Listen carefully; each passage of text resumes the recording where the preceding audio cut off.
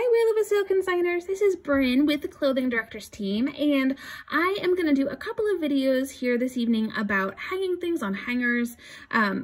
I tried to do one whole video and it just didn't work today. I spent quite a bit of the day working on it and it just didn't work. So I'm going to break it into a little bit. So this is about the hangers themselves.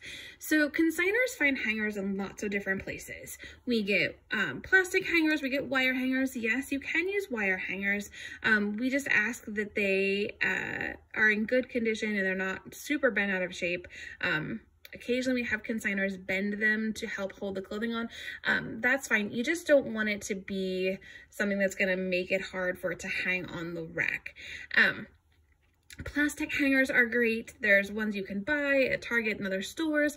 The ones that come with clothing, those are fine. So like when your kids were little or are little and their clothing comes on hangers, those are great.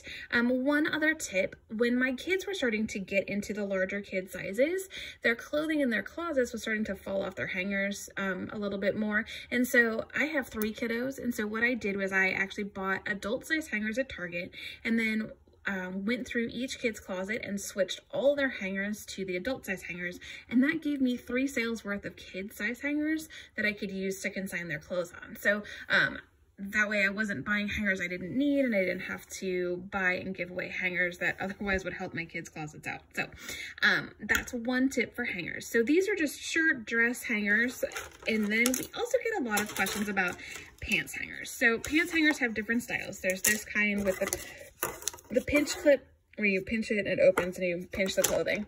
Then there's also this style where it holds tension by putting the fabric between the 2 pieces of plastic you can see over here. This kind is fine as long as after you hang it, if you pick it up, you can give it a good shake and the clothing doesn't fall off, that should be fine.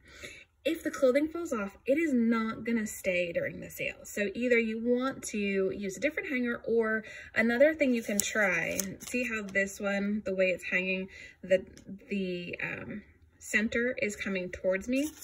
Sometimes if a hanger has been stretched one direction, you can actually put the clothing through the other way. Pardon the boxes on my table. You can see I'm still entering my stuff. You can do it the other way and it will give it a little more tension. So that is one idea for those. Then we get questions about outfit hangers. So this is like an infant size outfit hanger where it's got the drop bar for the pants.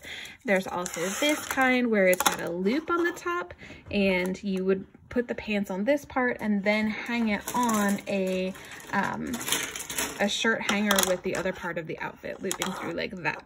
So those are all fine.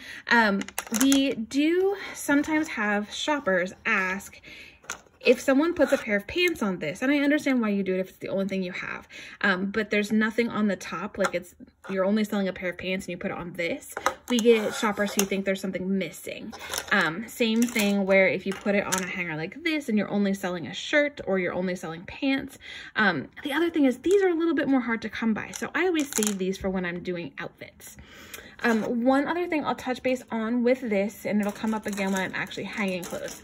If you are selling sets or outfits, one thing I would recommend is when you're looking through your hangers, find hangers where you can see the hooks line up really well versus like this one with this one where it's not the same. I'll actually show you better this way, where it's misaligned and this one is not going to set nicely with this. We'll talk about how to attach them together, but you can see this is going to be a much better alignment and easier to attach with similar sized hangers than that.